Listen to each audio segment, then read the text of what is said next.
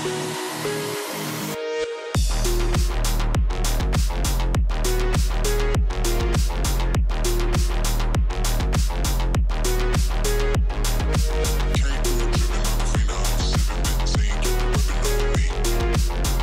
guys, welcome back to Adventure Belt. My name is Kelly. I'm here at the Polaris booth with Dave, and we are going to dive deep into the brand new Polaris Expedition Overland specific built vehicle. Stay tuned. All right, Dave, so tell me, what was the initial thought process behind getting into the Overland realm with the Polaris? Yeah. Well, we've been following the adventure space for a long time, right? And obviously you know as much as anyone that, outdoor activities have been just growing in popularity. And to be honest with you, a handful of us visited Overland Expo about 5-6 years ago. Mm-hmm. We're just blown away with the innovation and the thoughtfulness of, going off the grid, taking all your gear and being really organized and prepared. And that really inspired us, and figured that we could bring some of those innovations into side-by-sides and offer customers another solution to get into overlanding and off-road adventure. Oh, perfect. All right, so the side-by-side world is really known for going fast. Like originally it was for ranch work, right? It was like utilitarian, and then that progressed into just higher speeds, better suspension, and people kind of pushing that envelope. Yeah. Is this kind of a slowing things down for that type of industry to kind of, I don't want to be negative, but the trails are kind of clogged with those dudes that want to rip through them. Yeah. Is this intended to maybe slow things down for people? Yeah, it really is. It is, we found it is about the experience, right? But a Polaris off-road vehicle is very capable. It's very trail-worthy, right? But we are looking at what is that overall customer experience of an adventure, and they need to be comfortable, they need to be capable, they need to be responsible, but bring all their gear with them. And so this is going beyond just trails. As you notice back here, you can bring all your activities with you. You can camp, you can bring your family in comfort, and it's about everything you can do off-road, not just drive the vehicle itself, but if you want to go kayaking, hiking, fishing, biking, whatever that is, this is the first side-by-side that was really built to accommodate all those other sports, because to your point, we have our utility vehicles and we have our sport vehicles, which are built for that activity, but this is really built for going out and exploring the world, really. Excellent. Yeah. So, my name is Chase Gentry. We're here at the 2023 Overland Expo, running across this awesome dude, and he was actually standing on the back of this Expedition Polaris over here. This is actually my first time seeing it too, so it's a real authentic first impression.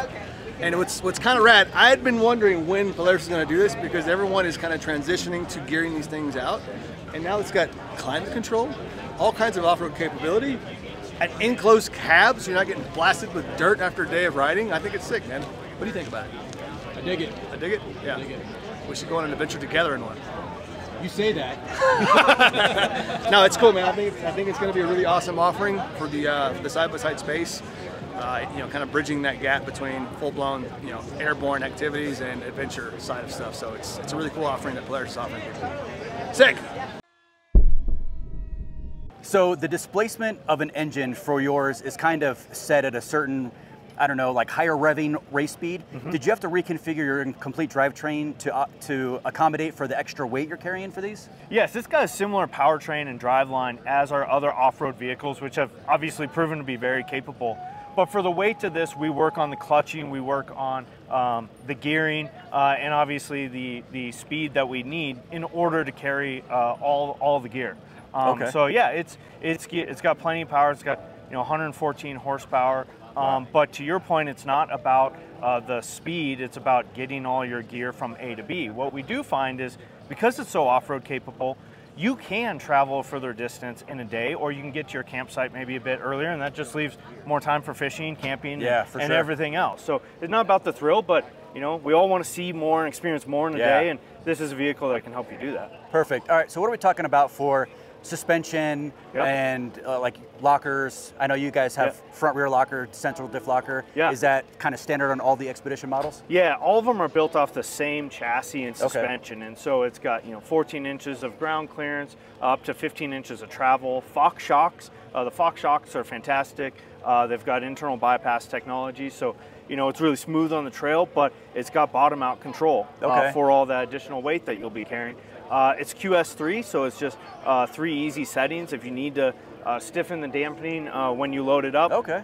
So the suspension is very capable, high clearance, 30-inch tires, available bead lock. So you're covered from the terrain perspective. And the all-wheel drive system is the tried and true Polaris system. So it is a rear locker, so you can have open diff if you want to be sensitive to the ground or turning around in a tight spot. It's got a rear locker. And then the front is what Polaris has had for a long time, which is an overrunning front drive. And when the rear wheels slip at all, then the front wheels engage and then your four-wheel lock. So it gives you a really nice handling and agility when you're driving because it's not locked, but as soon as you need those front wheels, they engage automatically. So it's really easy. It's just a switch on the dash and you can go from turf to fully locked. Perfect. Yeah. All right, now let's transition to the interior. I see you have completely encased the cabin on these, and it looks more than a standard, just like cold weather enclosure. Yeah.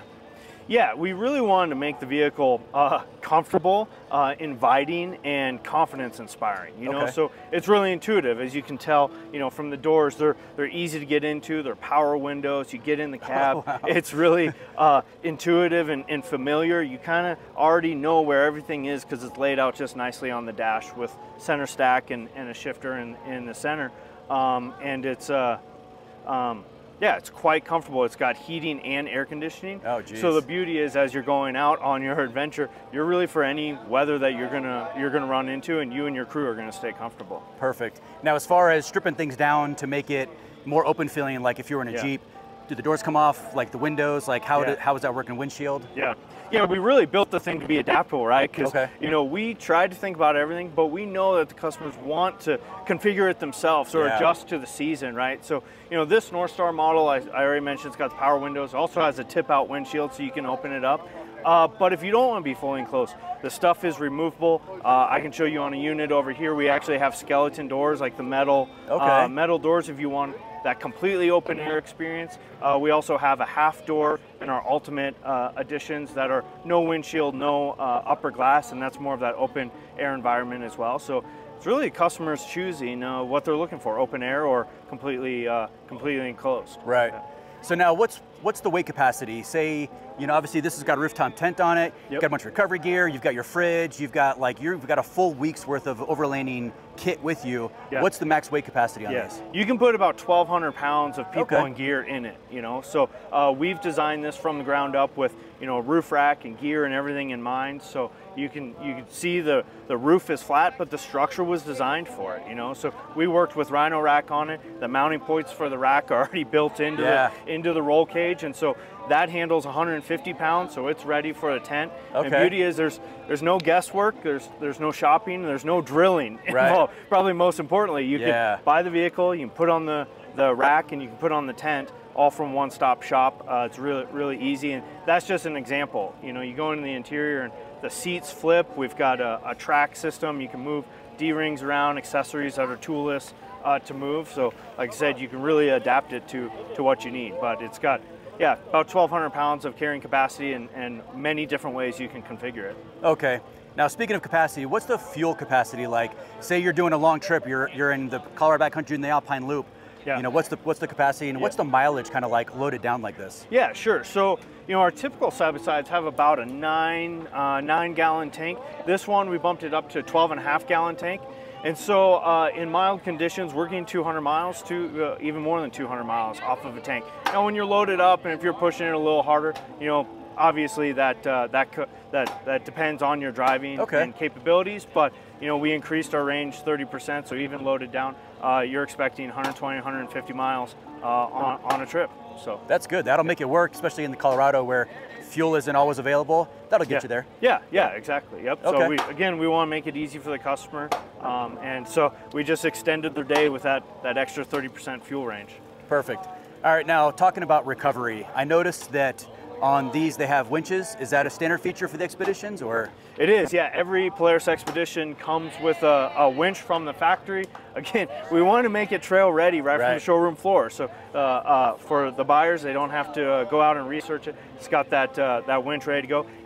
We have a couple of nice technologies on our winches. It's got auto stop, so you can pull it all the way in, and with a magnet, it automatically stops. And also on our Ultimate and North Stars, if you live in a climate where you have to plow snow in the winter like we do, we have plow mode too. So you put it in forward, and the plow or the winch will release out. You put it in reverse, and it pulls it up. Okay. So it's kind of cool. We built some technology into the winches as well. And we've That's got smart. Every one of them comes with a 4,500 pound winch, but if you want to upgrade from that, we have a heavy duty bumper and a 6,000 pound winch, which is actually right behind you if you're looking for a little bigger winch. So. Nice. And this is a really good looking bumper right here. Yeah. All right, let's talk trim lines. You mentioned different models. I don't know what those are, so go through the models with us. Yeah, absolutely. So start off, we have two models. We have what we're calling the Polaris Expedition XP. That has a dumping box, a rear cargo storage area that dumps. That's more in line with our typical side-by-sides like the Generals and Rangers that have dumping boxes. And we know a lot of customers still value that. What's really new about this is we have the Polaris Expedition ADV, and that has a roof that goes all the way back, and it's kind of like a hatchback design, right? So that doesn't dump, but the storage area is much longer. Right. You can get both of those models in 2-door or 4-door. Okay. And when you get the 4-door, it actually has 5 seats, which is great. So now you got 3 across the back. Okay. And the seats are configurable, so you can convert it from 2, 3, 4, or 5 seating, depending on your passengers versus storage, and you can flip it forward so it's got a flat floor, which is really nice. And then our trim levels, each of those configurations come in a Premium, Ultimate, and North Star. North Star is the fully enclosed cab, heat, air conditioning, glass, everything else. The Ultimate and Premium have the half doors, and plenty of other features as well, but the biggest difference is that cab system on the North Star. Excellent. And I think I skipped over it, but recovery points. Yeah. Say your front and rear, what recovery points do you have? Yeah, so on the front, we got them built into the bumper, so it goes straight into the chassis. We've got, like we talked about, we've got the winch, and then we've got points to put your shackles. The heavy-duty bumper behind you also has the shackle points as well. And in the rear, we've got the tow hitch and tow hooks back there as well. Okay. Yeah, I mean, these things look, like the way you're describing them, I really feel like I can't think of anything that's lacking for like a full-on week-long trip in Colorado, Montana, Wyoming. Yeah, exactly. You know, the term we coined internally, which I won't take credit for, actually, I actually learned it from some of our colleagues out here that have been in overlanding for a long time, is we got to deliver the 72-hour adventure, you know, which I really liked because, you know, not all of us, including, you know, myself, can't take a month off to go, you know, cross country. As much as we would like to. As much as we'd like to, but we do get a few 3-day weekends, right, here and there. So, you know, I think 72 hours was a great spirit for the team to get behind and go, we're going to build a vehicle, you could go off the grid for 72 hours. And with our size and scale of vehicle, I think we accomplished just that. You can really do that for 72 hours, take your gear out, and that's just been kind of our North Star, which was really great to rally behind. And you know, we can be more excited to be here at Overland.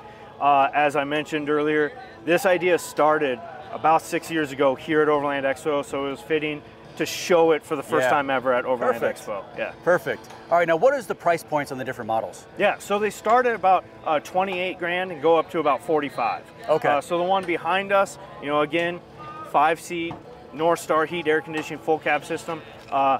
From the factory is about 45 with the tent and all the accessories, the light bar and everything you see here. It's close to a 55. Okay. But again, you can go and buy that at a Polaris dealership. You can finance it and you're ready to go with all the accessories as shown here, which is a pretty nice shopping experience.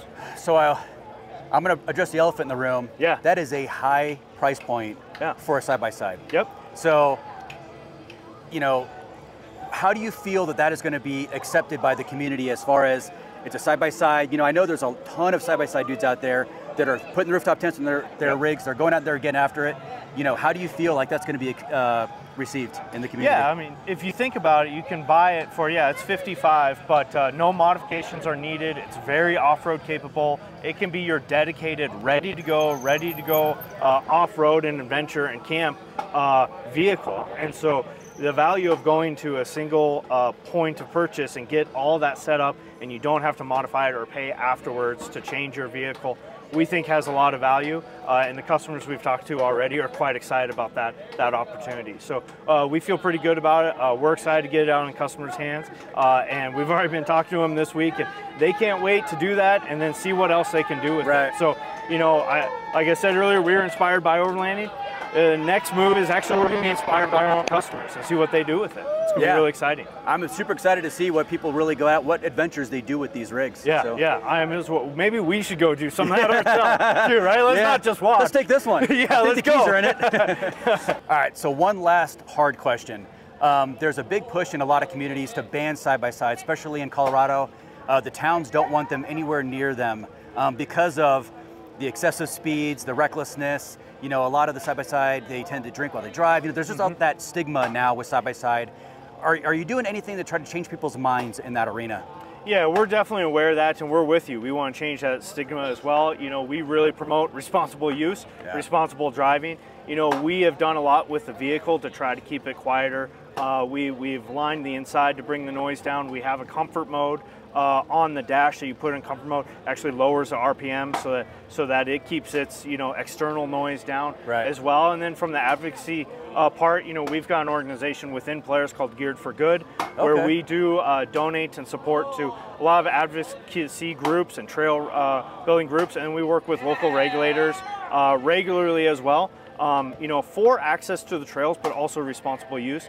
So that is certainly top of mind, and we're going to continue increase that effort, particularly with the new brand of Polaris Expedition. That's high on our priorities.